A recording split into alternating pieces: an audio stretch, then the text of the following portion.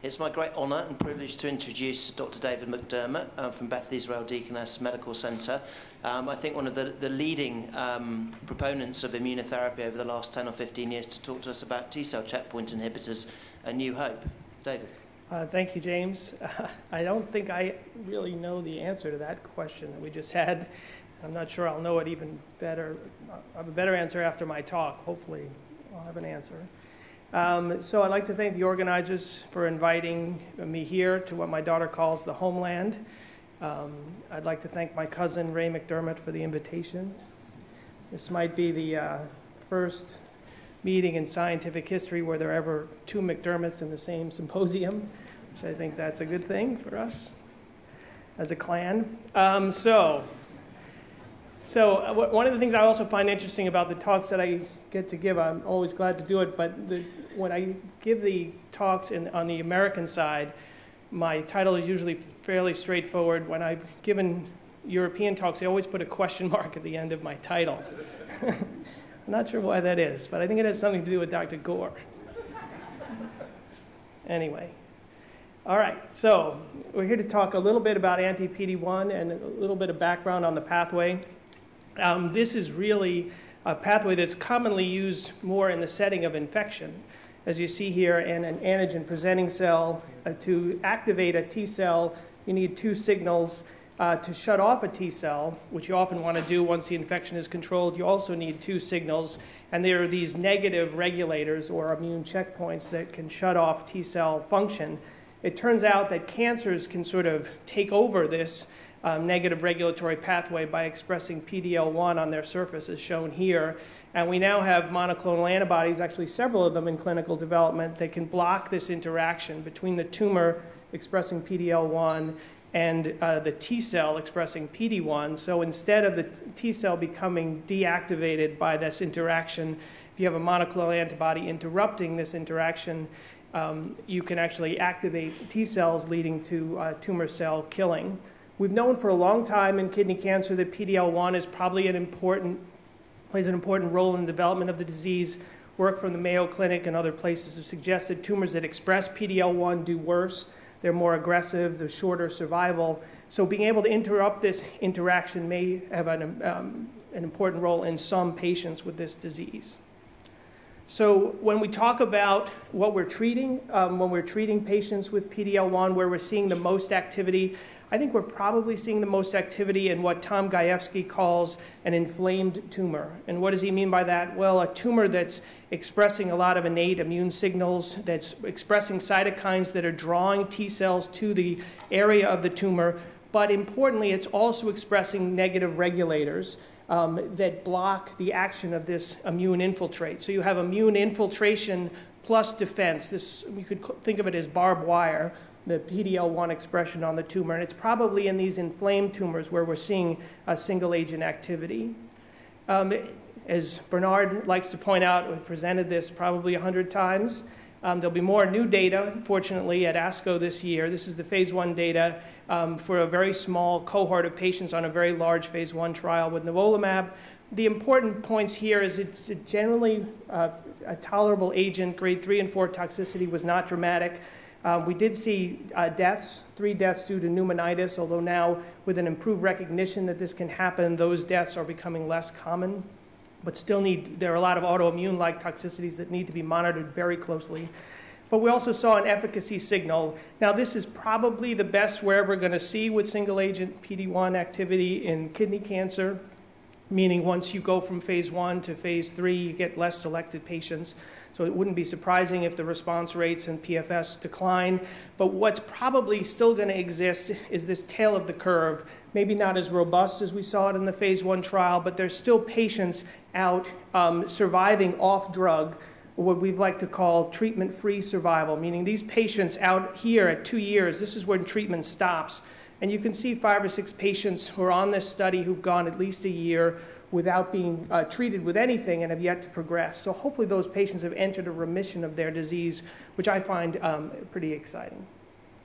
So what are the unanswered questions? Well, I alluded to one of them. You know, is the clinical benefit that we see in the phase 1 just a reflection of patient selection, Or will the stable disease patients actually lead to improved survival in phase 3?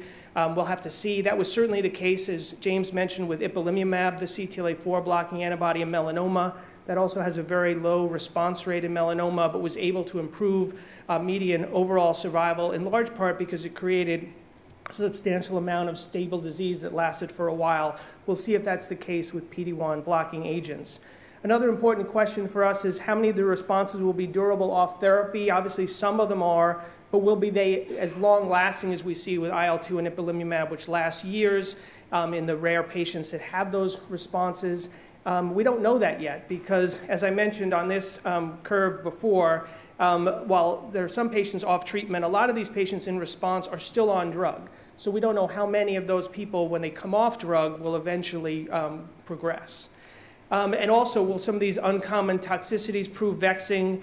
They have with other checkpoint inhibitors, particularly in kidney cancer. You might worry about things like nephritis, and lung cancer. Pneumonitis is a big issue because many of the patients getting treated with these agents come to treatment with decreased baseline lung function, cough, all that. So it makes it harder to treat those patients with this class of drugs. But most importantly, since the benefit is probably only going to be in a subset of patients, how can we identify those patients before treatment? Bernard also alluded to this in his talk, and I'd like to take on a few of the questions as far as developing predictive biomarkers. After a talk like Charlie's, you become a little bit discouraged that we can actually develop predictive biomarkers given some of the difficulties with tumor heterogeneity. But we're trying to address these in our clinical trials, and we'll talk about what we learned so far. So one question is, does PD-L1 expression alone predict for response? As Bernard mentioned in his talk, the early data suggested that it might. This is from Suzanne Topalian's New England Journal paper from 2012, which suggested that if you had PD-L1 expressing on the surface of your tumor, you had a chance at responding to a PD-1 antibody, but that if you did not, there were no responders in that group. But this analysis, as Bernard pointed out, was a very small number of patients, 42 patients, only 5 of them whom had kidney cancer. So what have we learned since then? Well, when you think about how we might treat patients with immunotherapy for kidney cancer, one of the things that I think is probably going to be true when we look 5 years from now, for these patients with inflamed tumors who are PD-L1 positive, they're probably going to be sensitive to single agent PD-1 or PD-L1 blockade, and that's probably where we're going to use these drugs. But the story of PD-L1, as Bernard alluded to, is not a clear one. This is data that Dan Cho presented at ASCO last year. This is looking at the Genentech PD-L1 antibody in kidney cancer patients. In a 47 kidney cancer patients, so a slightly larger group. Several interesting aspects of this. One, the response rate with the PD-L1 agent was somewhat less than we see with PD-1. We'll see if that maintains itself in future trials. But importantly, there was a small group of patients who were PD-L1 negative that respond. And we've seen this in other studies as well. So if a tumor is PD-L1 negative by immunohistochemistry, it doesn't necessarily mean they can't respond to a PD-1 drug. Where have we also seen that? Well, I mentioned the kidney cancer data with PD-L1. There's been a recent publication of data in melanoma, which suggests a similar story. Once again, a very small number of patients, so we don't want to over-conclude from this analysis. But here, the response rate higher than one might expect in PD-L1 positive patients. So it seems like PD-L1 on the tumor might enrich for patients likely to respond, but still a fair number of patients who don't respond. So should we exclude those patients going forward? That's an area of debate. There are many reasons why PD-L1 negative tumors might respond to a PD-1 antibody. Here's just a list of some of them. I think Charlie's talk focused on one of the major players in this, which is PD-L1 expression is heterogeneous, not just throughout the primary tumor, but between the primary and the MET, and that's something we're looking into. Also, the diagnostic antibodies are not necessarily ready for prime time. There needs to be a lot of work with them. None of them are yet commercially available for therapeutic use, but they may become available when some of these drugs are available as a companion diagnostic. And there's other issues here as well, which I won't go into, but I'll try to pick off some of these issues one at a time, looking at this area of tumor heterogeneity. So if you ask the question is, does PD-L1 expression reliably predict responders? I think at this point it doesn't. There are several other interesting things that are being looked at, but most of that data isn't published. Looking at, for example, not just PD-L1 expression on the tumor, but looking at the immune infiltrate in the tumor, looking at gene expression in the tumor. Those are all things that are being looked at, but have yet to be published in conjunction with these trials. So getting back to the tumor heterogeneity question, will it complicate biomarker development? This is the paper that launched all of this concern. We started looking at whether or not there was an impact of discordance of PD-L1 expression in our group. At Harvard, from Sabina Signoretti's lab, Marcella Calea presented data at GU ASCO this year, looking at a very small group of patients, 34, who we had both a large piece of their primary tumor and a large excisional biopsy of their metastasis.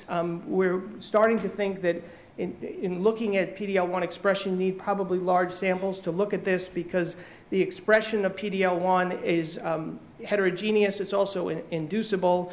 In our cohort, 29% of these patients were PD-L1 positive in the primary. However, only 7 of the 10 that were positive in the primary were positive in the metastasis, and there was one patient that was positive in the metastasis but not in the primary. And as I mentioned before, the PD-L1 expression, at least in our hands, was very heterogeneous, and importantly, it tended to be positive in areas of high nuclear grade. So getting back to one of the questions that was in the introductory questions about whether poor risk patients will respond to these agents, the general thinking is that immunotherapy in the past has been best in patients with relatively indolent, low grade disease. That may not be the case with PD-1 and PD-L1 agents. In fact, if expression is highest in patients with most aggressive disease, it may be those patients where these agents would be most active, and that would be a particularly interesting and potentially important finding for our patients. We obviously need to do a lot more work with that. We also found that the PD-L1 expression, at least in our hands, was more homogeneous in the metastasis. And here's some examples of that. Here's looking at PD-L1 expression in the primary tumor and the metastasis. You see some concordance here. But here's a tumor where we thought it was negative in the primary and positive in the metastasis, and positive here in the area of the highest nuclear grade. And here's just a look at the data in a similar way, looking at the discordance in some patients between the primary and the metastasis. So if you're asking the question, will tumor heterogeneity complicate biomarker development for at least this biomarker, the answer is probably yes. And we need a lot more data, a lot more patients, and potentially bigger samples to look at than just needle biopsies of patient metastatic disease. Another important question with the excitement, some would call it hype, around PD-1, PD-L1. A lot of patients with kidney cancer have been calling around. I don't know if you've been getting these calls, asking whether non-clear cell patients can enroll in these trials. And for reasons that aren't entirely clear to me, although it probably goes back once again to the historical, whereas we generally think of non-clear cell patients as less responsive to IL-2 and less responsive to interferon, they've been excluded from trials of PD-1 and PD-L1. So for the most part, we don't know much about these patients. There are a few patients like this treated in the Genentech trial, but they've been excluded from the BMS trial. So the question is, should they be excluded? So Andre Fay, who's a fellow working at Harvard with Tony Shueri and Sabina Signoretti, looked at PD-L1 expression in non-clear cell renal cell carcinoma. Here's a group of about 90 patients with non-clear cell disease, looking at expression as it relates to grade and stage, but also histology in these patients. And what you see here, at least with this antibody, relatively low amounts of expression in chromophobe and papillary tumors. And I realize this is a ridiculously small number of patients, but of the 7 patients with the translocation kidney cancer, 3 of those had higher levels of PD-L1 expression. So this is the kind of data hopefully will move in the future to allowing patients who had traditionally not had what we would consider immunoresponsive tumors on some of these trials going forward if their tumors are expressing PD-L1. And I think that's a strategy that many sponsors of these trials are starting to take in their development, is identifying patients based on expression of PD-L1. And hopefully that will happen in kidney cancer, particularly since some of these diseases are really hard to treat, affect young people. Translocation kidney cancer is something we obviously need to do a lot more work on. So should non-clear cell patients be excluded from trials? I would say we should rethink that, and we should try to potentially develop trials in non-clear cell patients to answer these questions. So another question is, can biomarkers guide frontline and combination trial development? This is something that I've heard Bernard talk about before at meetings, and has advocated for, should we be doing this? This is the COMPARES study that he mentioned earlier, and Tony Shueri presented a subsequent analysis looking at PD-L1 tumor expression on the outcomes of those patients in this trial, and I thought this result was pretty interesting. And what he looked at, this is just part of the data, what they looked at was looking at PD-L1. We know it's a prognostic marker for overall survival, but how did it impact response to VEGF-TKI inhibitors? And what you see here is looking at PD-L1 expression. Here's patients with low PD-L1 expression on their tumors. Here are high, and both groups have been treated with either sunitinib or pazopanib. And what you see here are the outcomes in patients with PD-L1 high tumors here do much worse with VEGF-TKIs than those with PD-L1 low expression. I think this is interesting for several reasons. Obviously, we don't want, once again, I think I've said this like 6 times now, you don't want to make too much out of this because the numbers of PD-L1 positive patients in this trial are relatively small. But I think this might allow us a direction, potentially, of getting these agents into the front line. So for example, should we enrich our trials for patients that are PD-L1 positive? More importantly, if the agents are more active, if PD-1 and PD-L1 drugs turn out to be more active in patients who typically don't respond to VEGF-TKIs, I think that would be a truly important finding for our patients. We need treatments for these people. Are these people the patients that Bernard was mentioning who have refractory disease? This would be not only an exciting way to get these treatments to the proper patients, but maybe identify patients who should get VEGF-TKIs first versus those who should not. So right now, I would think that we should be using biomarkers to get these agents into the front line. The faster we can get them there, the better, because ideally, people getting them front line, some of those patients would not need subsequent treatment.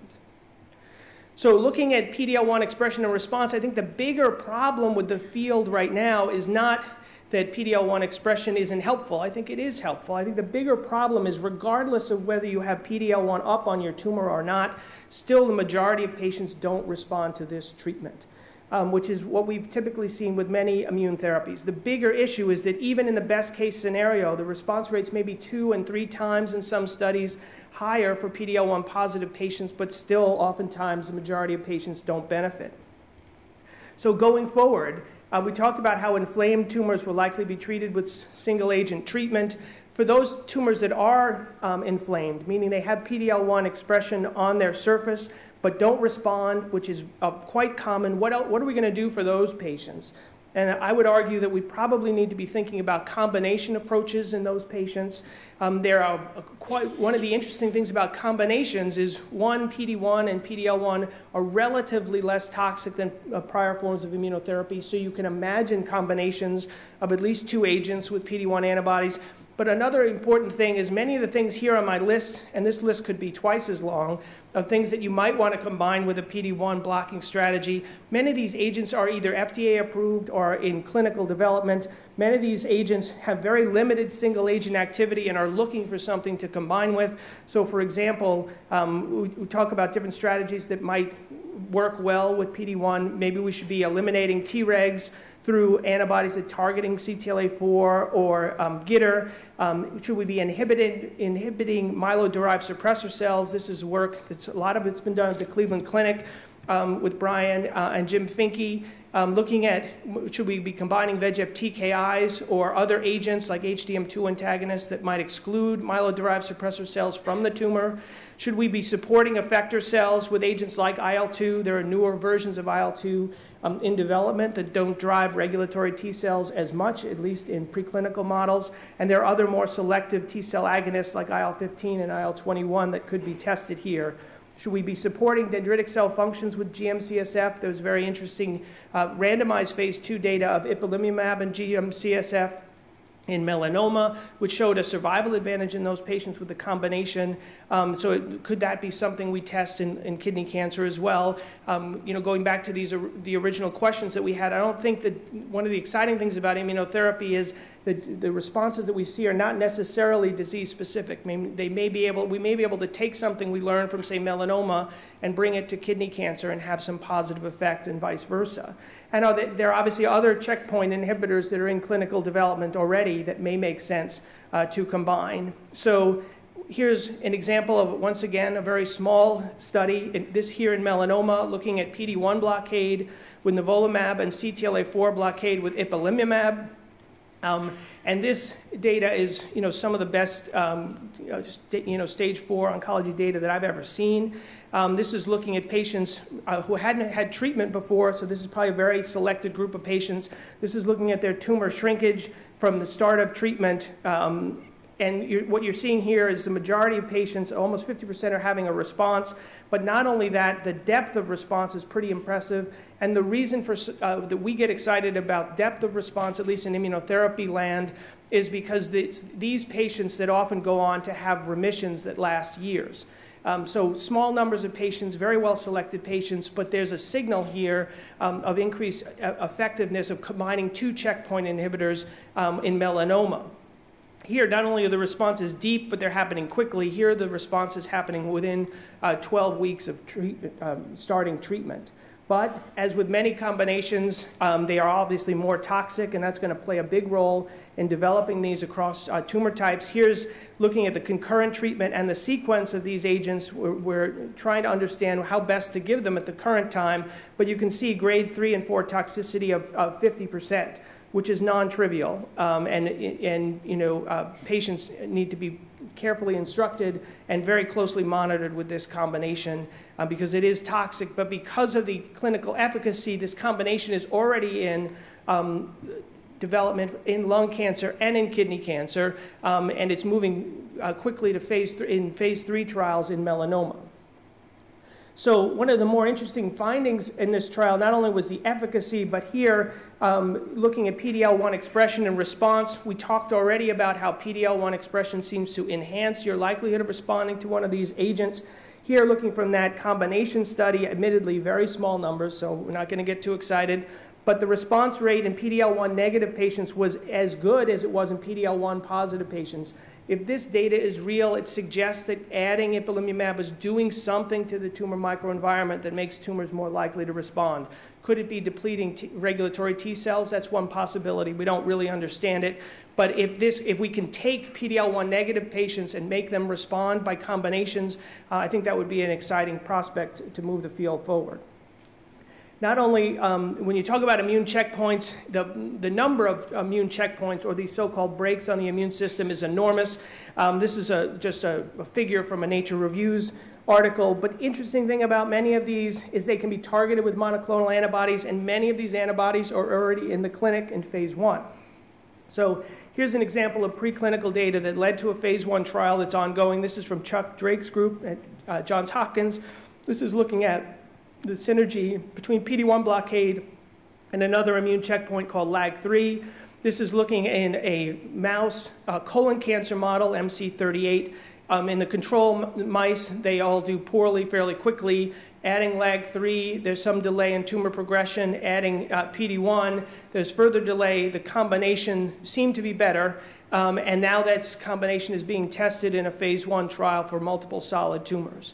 So when you look at the current PD-1 trials in kidney cancer, there are quite a few of them. If you go to ASCO this year, you'll see data on the phase 2 nivolumab trial, the biomarker study, this combination trial of not only PD-1 with TKIs, but PD-1 with ipilimumab. will be presented. As Bernard mentioned, the phase 3 trial will have to probably wait until next year to see that. And there are several interesting trials that are being launched looking at TKIs and the Merck PD-1 antibody, which is at least as active as the BMS PD-1 antibody in melanoma and lung cancer. We're going to get our first taste of it here in kidney cancer and see how active it is. And PD-L1 and in combination with bevacizumab in a randomized phase 2 design against sunitinib. And here you can't really see it, but there's the LAG PD-1 antibody. So a lot of trials with data coming quickly. It'll answer some of these questions, both clinical and some biomarker development questions. So if I had to look forward a year and make some predictions, not that you asked for my opinion, but I'm going to give it, about these PD-1 pathway inhibitors. I think several of them will probably gain FDA approval in several solid tumors. That does not mean that the kidney cancer trial will be positive. I have no idea. It may not be. But several of these trials will likely be positive, and several of these drugs will likely be available. It's also likely true that PD-L1 expression, both either in the tumor or in the infiltrate of the tumor, will predict for a higher likelihood of benefit to these agents. But the majority of unselected PPI-treated patients will require salvage treatment. And why is that? Well, that's because of this, which is the non-inflamed tumor, which probably represents the majority of solid tumors out there in most cancer clinics. And these are tumors, this is back to the Gajewski model again. This is a tumor that has a high expression of vascular markers, a lot of infiltration by macrophages, maybe these myeloid-derived suppressor cells, fibroblasts, not a lot of inflammation, not a lot of chemokines, not a lot of recognition by the immune system, not a lot of lymphocytes in this tumor. So you're not getting the effector cells at the tumor. You're not getting PD-L1 expression. And this is the more common problem that we deal with. So going forward, we talked about different ways we might improve our immunotherapy. The biggest challenge for us next will be how do we treat these non-inflamed tumors, the tumors that are being completely ignored by the immune system. And one of the possibilities is we're going to have to do something to induce anti-tumor immunity. There are many different strategies to think about how we might do this, increasing antigen presentation by combining immune therapies with things like radiation, for example, or intratumoral interferon, using demethylating agents to increase antigen expression. It may turn out that some of these tumors with higher antigen expression may be more sensitive to immune therapies. We also may want to improve the focus of the immune response through vaccines. There are 2 phase 3 trials with dendritic cell-based vaccines in kidney cancer. If those were to be positive, that would be an obvious next step for combinations in kidney cancer. But here's a look at how sort of predicting, how we go forward is challenging. As Charlie mentioned, we don't have great mouse models for kidney cancer. We certainly don't have great mouse models for immunotherapy in kidney cancer. This is a Renka-based model. The slides come to me from Gordon Freeman. And what he wanted to look at is how do his PD-1 and PD-L1 agents work in a Renka model. And what you see here with both single-agent mouse ipilimumab and mouse PD-1, very few responding patients. It was only when he combined these drugs with irradiated Renka given as a vaccination that he saw activity. And if you had just based on Gordon's models, you probably never would have developed PD-1 or ipilimumab in kidney cancer. But it turns out it might be a useful model for studying resistance. And it may be that vaccine plus checkpoint inhibition, as you see here, but with both mouse IPI and mouse PD-L1, there was a slightly better outcome in that setting as well. So more to come. But ultimately, I still think this is going to be a subset story, meaning at the moment, it's a minority of patients that will benefit. So it's up to us to identify the patients who have the right immune response, the right tumor factors that allow them to benefit from immune therapy. And it's there that we should focus our efforts, still treating the most appropriate patients, not treating everyone. And this is an opportunity for us in the translational world to identify those patients. I think if we do this, I think we can achieve Dr. Albigé's goal of more cures for patients with metastatic kidney cancer through targeted immunotherapy. Thank you very much for your attention.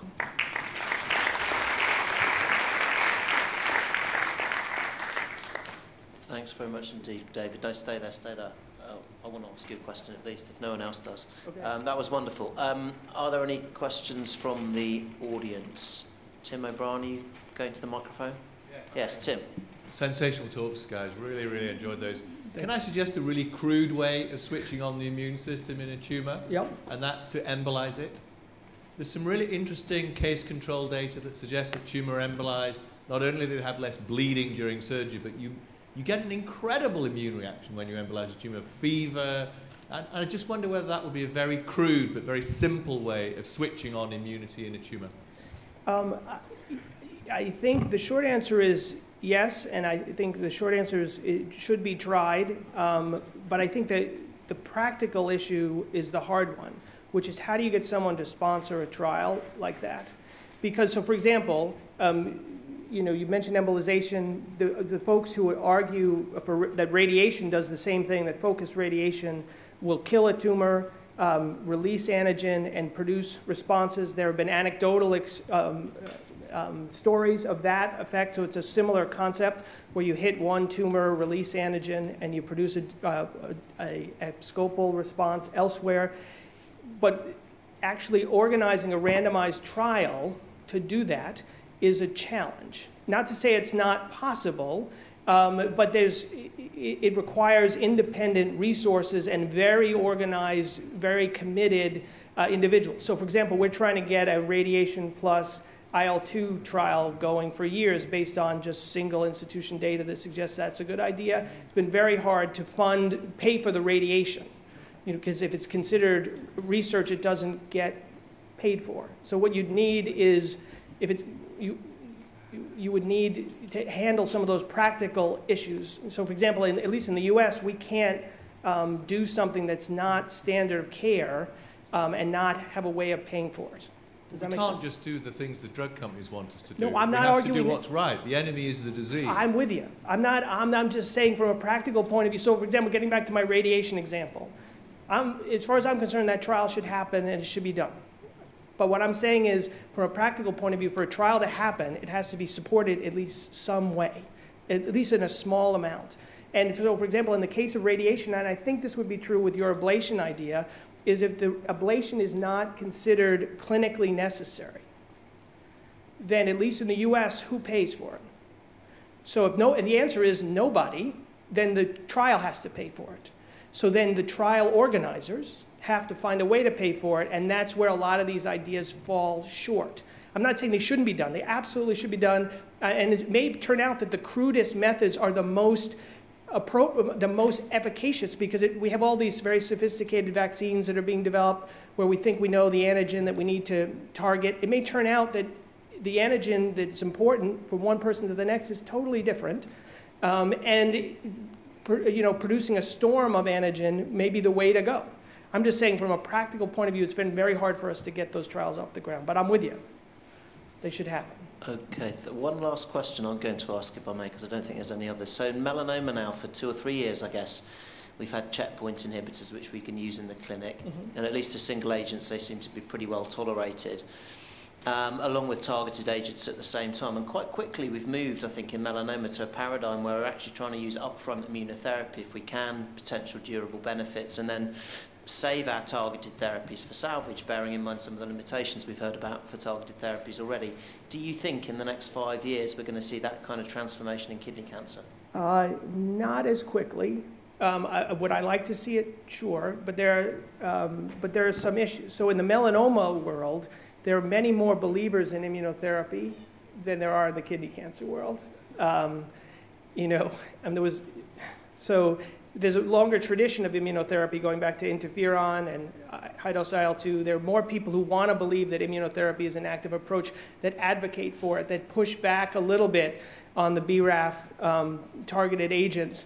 And now we actually have some data that if you start in melanoma with BRAF, you might be preventing some patients from ever going on to get immunotherapy, because in the case of melanoma, the disease is often very aggressive and failing, as Bernard pointed out, with failing VEGF TKIs. There's some patients who fail BRAF therapies. You stop BRAF, and they go downhill very quickly. So there's a sense that there's a window, as you pointed out, in melanoma, that you need to act. The patients are young. The patients are motivated. They're willing to tolerate a lot of toxicity. Many of their doctors believe in immunotherapy. That's different than the kidney cancer world. We need to change that, but one of the ways we're going to change it is if we can identify the patients who should be getting these drugs, not arguing that immunotherapy for everybody, but immunotherapy for the right patient. If we can do that effectively, which we've not been able to do with we've not been able to do with IL-2, coming up with selection criteria, then if we can get them in the hands of people frontline, I think we'll make progress for a group of patients. Okay, thanks, David. That was wonderful. Okay, so this is the end of the session. The next session actually starts at 3:30, and it's a satellite symposium. So what I'd like to do is ask you all to thank Charlie Swanton and David McDermott for 2 wonderful talks.